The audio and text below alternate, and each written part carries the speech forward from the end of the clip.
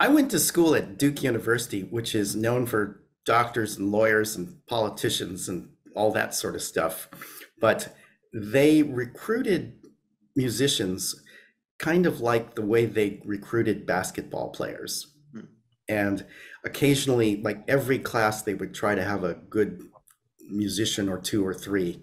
And I jokingly refer to myself as the musician of the class of 1980. There were a few others, but not too many.